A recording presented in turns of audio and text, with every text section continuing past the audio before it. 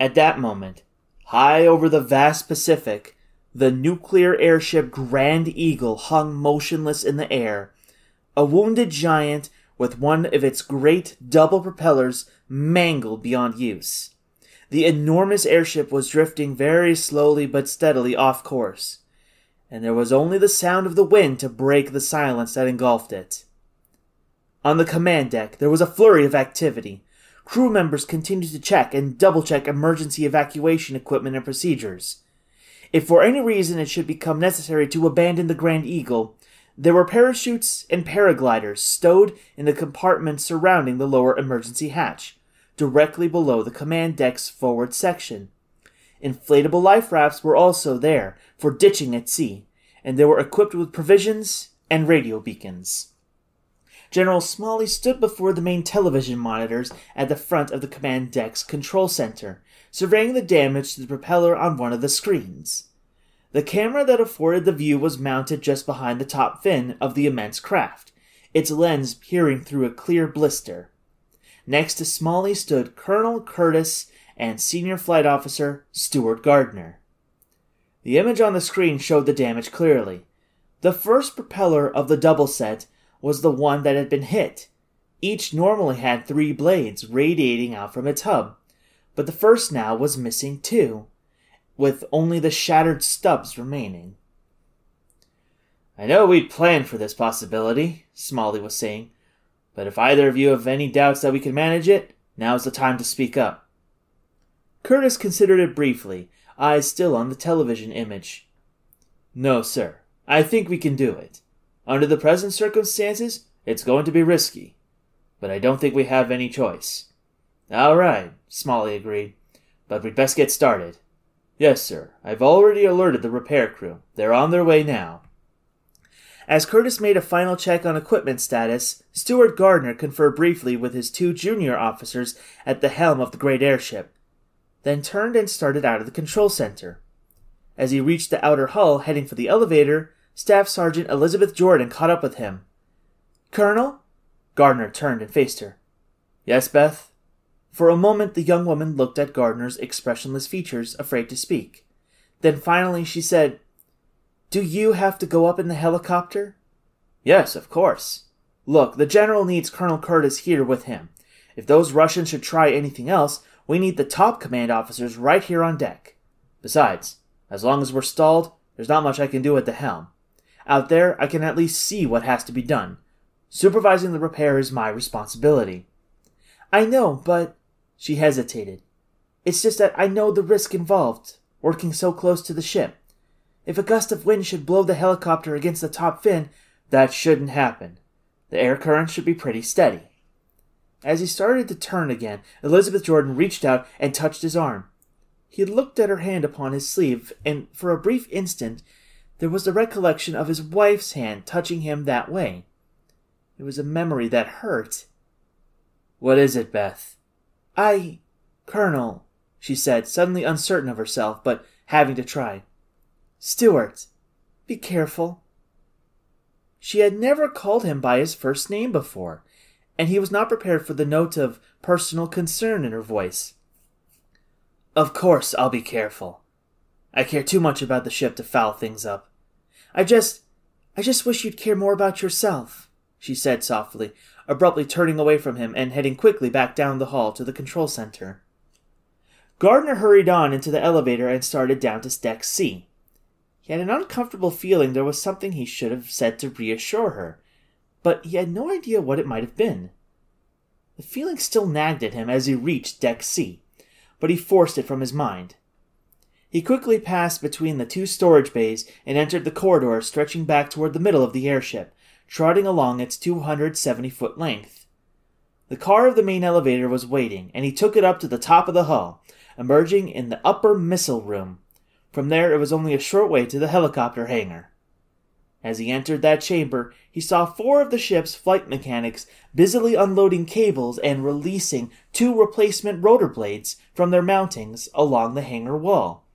The propeller blades were made of a tough, reinforced honeycomb material, just as the helicopter's own blades were, but despite their relatively light weight, It still took 3 of the mechanics working together with a pneumatic lift to position the blades where the cables could be attached. Gardner headed for the helicopter pilot and co-pilot, who were already suited up and putting on their flight helmets. Approaching Captain Lee, he said, "Have you got the procedure down?" "Yes, sir, by the book," Lee replied, making a final adjustment on his flight uniform. "But to tell the truth, I feel a lot better in my jet than I feel in that whirlybird." "I know," Gardner said. "But you knew the Harrier crew would have to double as helicopter jockeys when you signed up for this project." "No complaints, sir," Lee said with a trace of a grin. The chief mechanic approached, examining the fastenings on a special harness. Concern etched his rough-hewn features. "I sure hope whoever designed this thing knew what he was doing," the man said. "Have you checked the cables?" Gardner asked. "Yes, sir, first thing." "All right, let's get it going." Gardner quickly stepped up into the Bell UH-1N helicopter and fastened a lightweight harness around his waist, one secured to the inner framework of the ship. Picking up a spare flight helmet, he put it on and adjusted the position of the microphone before his lips. He gave a signal to one of the flight mechanics, and the man activated the hangar doors above, watching as the large panels rolled aside along their channels. Raw daylight poured in, for the sun was nearly directly overhead. In the next instant, the lift platform that supported the helicopter started up, raising the small craft to a position above the airship's outer surface. As soon as it was locked into position, the pilot released the rotor lock and started the engines. The clamps that held the craft tight to the lift platform were not released until the rotor was whirling at just above idle speed and everything seemed stable. Then, with a loud snap, the clamps freed their grip, and the helicopter hovered above the open hangar, shifting slightly as the pilot readjusted for the air currents playing across the top of the airship. Cables dangled down into the hangar's interior, and one of them was fastened to the first replacement propeller blade, fixed at its center of gravity, with a special bracket which gripped the blade's edges. The second cable reached down to the harness worn by the chief mechanic, and as Gardner waved a signal at him, the man took up a position near one end of the 30-foot-long blade. It was an awkward and risky procedure, but the only one found to work well in static tests on the surface of the desert at Edwards Air Force Base. To keep the long rotor blade from turning uncontrollably as it was being moved, the mechanic had to grip with his arms and legs the end that was to be connected to the propeller hub. With his own cable in effect steadying the blade, he could guide it into position. Beginning the ascent with the utmost care, the pilot brought his helicopter higher, raising the dangling blade and mechanic slowly out of the hangar. A radio-equipped flight helmet protected the mechanic's head from the force of the downdraft and put him in contact with the helicopter crew. On the back of his harness was a tank of compressed air, with a hose leading to a pneumatic wrench hooked to his belt. As the helicopter drifted back, past the brilliant reflections from the Grand Eagle's upper surface, the waters of the blue Pacific came into view nearly a mile below. "Steady as she goes, sir," the mechanic's voice rasped in Gardner's helmet. "It's a long drop." Swinging there at the end of the cable, wind whistling past his helmet, and dazzling sunlight barely suppressed by his visor, the mechanic fought to keep the end of the blade within his grip. Above him, the helicopter appeared to be dangerously close to the airship's massive top fin. Even a brief contact with the spinning rotor blades could send the helicopter plummeting down to the sea below. Above him, Gardner leaned partway out the open door of the craft, peering down at the dangling man. Moving slowly toward the pointed end of the airship, the blade was nearly in position next to the first propeller hub. The remaining intact blade had ended up pointing down, so fortunately the shattered sections were in a relatively good position for the approach. But for some reason, the pilot appeared to be having trouble keeping the craft in position above the hub. Gardner spoke into his helmet mic. "What's the problem? Can't you keep it steady?" The pilot's voice came back. "It's hard, sir. The airship is drifting quite a bit. The wind isn't affecting us as much as it's going to be tricky staying with it." "We're going to have to." "I know, sir." There was a slight pause. It would be easier if we were both heading into the wind. Gardner considered it, estimating the airship's capabilities in its current state, virtually without forward propulsion power. Or was it? Gardner switched to the main ship's channel and contacted the communications console. Elizabeth Jordan's voice answered. "Beth, switch me through to the helm, quickly." "Yes, sir." There was a certain flatness to her voice, and Gardner wondered briefly if he'd said or done anything to hurt her feelings. The thought vanished as one of his junior officers replied. "Here, sir. I want you to get the thrusters to head the ship into the wind. Clear it with the general." "At once, sir." There was a brief pause, then the man's voice returned. "We have the general's go-ahead. Beginning 45-degree turn to the west, commencing in 15 seconds. Gardner switched back to the helicopter's communications channel. "Captain, take us up, clear of the tail. The ship's turning. Follow it around into the wind, and for our mechanic's sake, keep it steady." "Will do, sir." Gardner braced himself as the helicopter rose slightly, moving clear of the aft end of the great airship. No sooner had they reached a safe position than the turbo thrusters located at the top and bottom of the airship's ends revved up.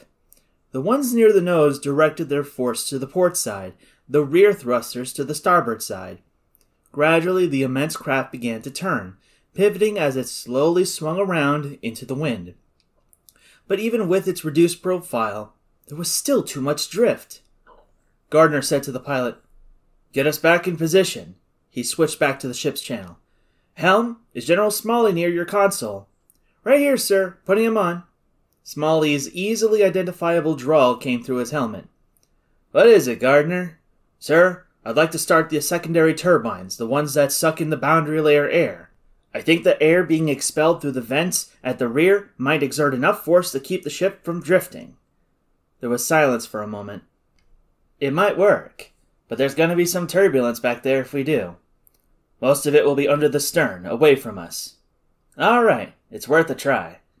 Gardner instructed the junior officers at the helm to key the control circuits for separate operation of the secondary turbines, then waited for those orders to take effect.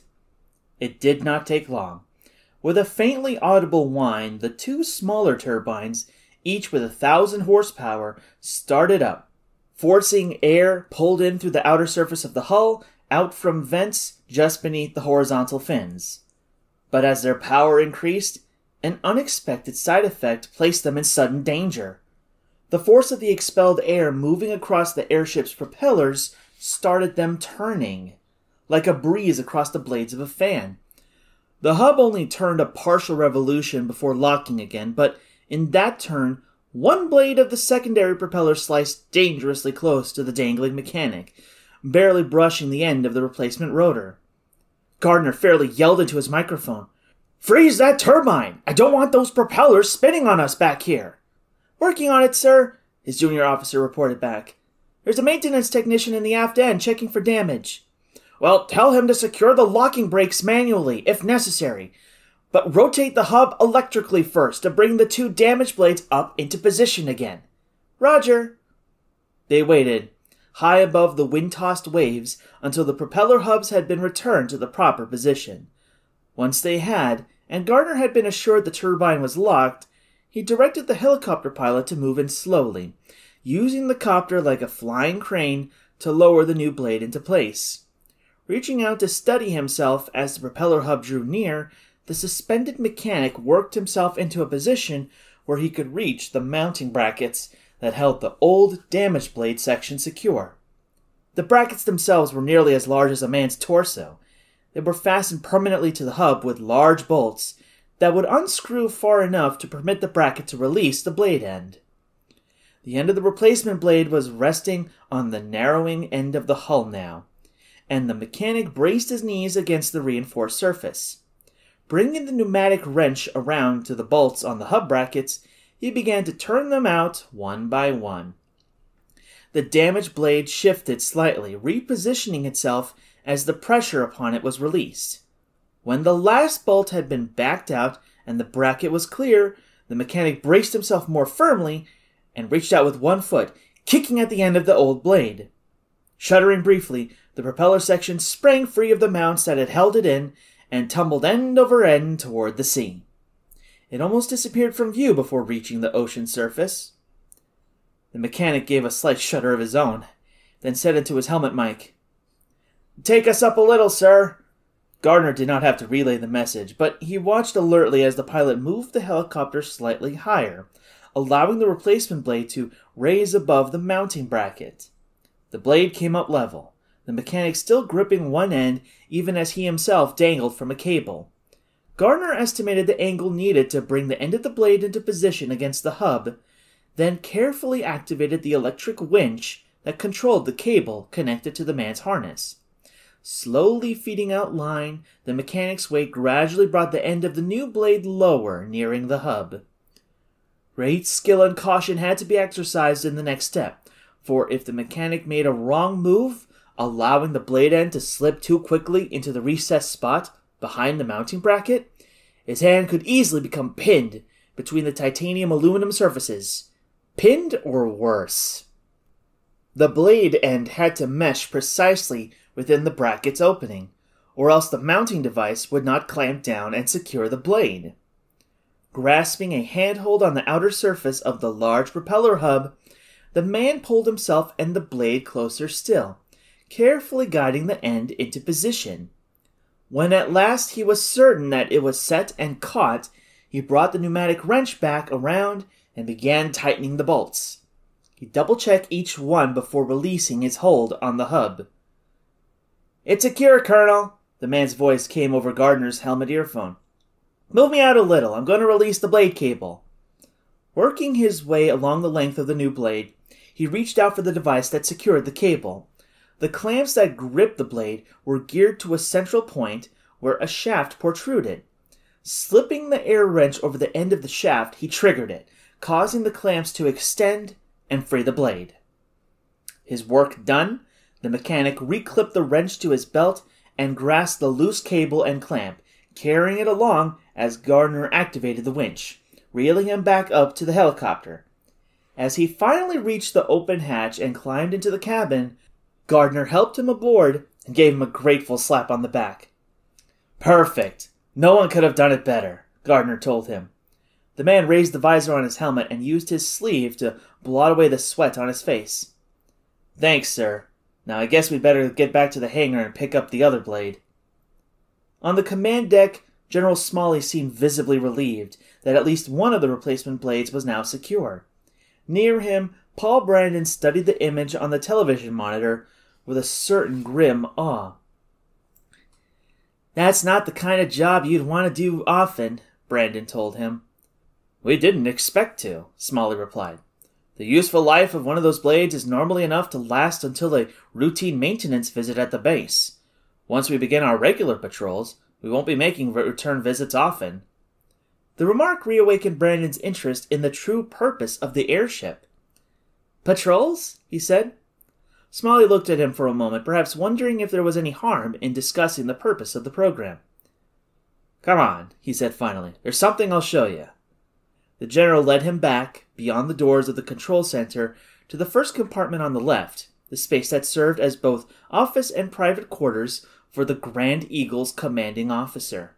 The compartment was tidy and its furnishings simple and well-ordered.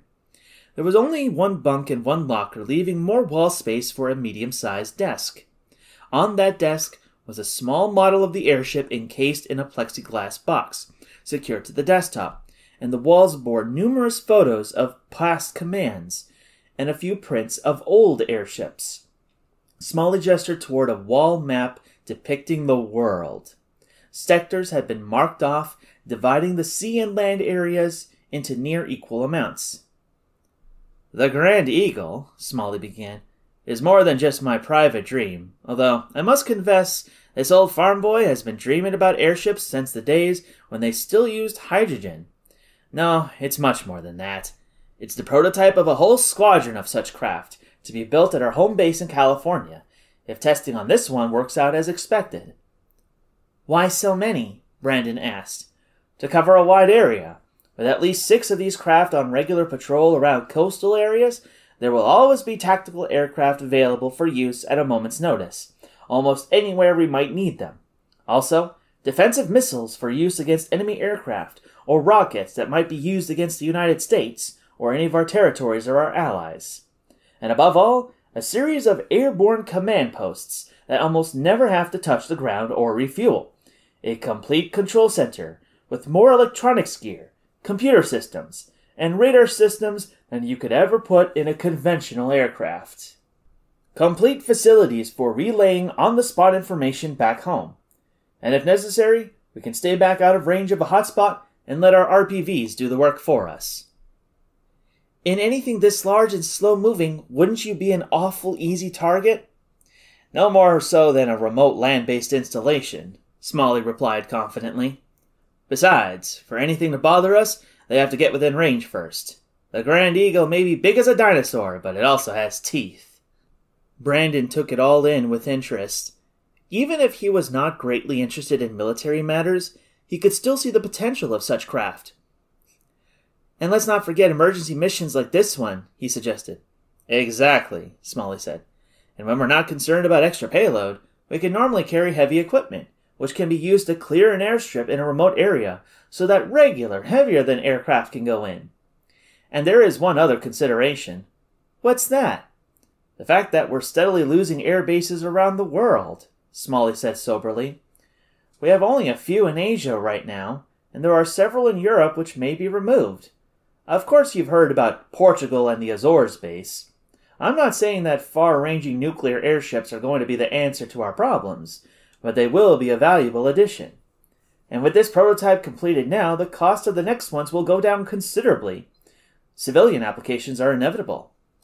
Brandon reflected, remembering some of his own aspirations and dreams.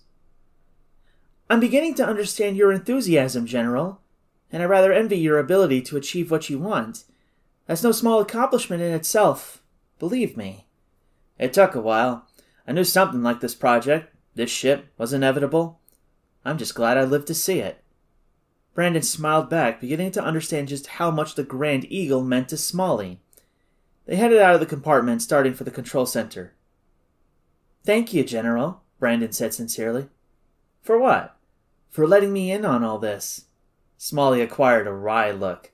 Well, Doctor, I reckon if the government can trust you with Lorenz's life, I can trust you with a small bit of classified information. Brandon faked ignorance. What information is that? Grinning broadly, Smalley slapped him on the back. You got the picture, Doc. Come on, let's get back and see how they're doing with the repairs. It was 1:55 p.m. when the second replacement blade was finally installed and checked, and the helicopter was back safely within its hangar. Heads turned on the command deck as Lieutenant Colonel Stuart Gardner pushed through the double doors at the rear of the control center and walked quickly to the helm. General Smalley intercepted him.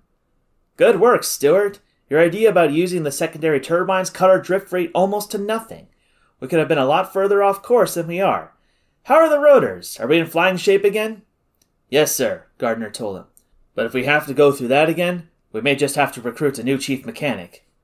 Don't worry, nobody's going to get that close a second time. He turned to Colonel Curtis.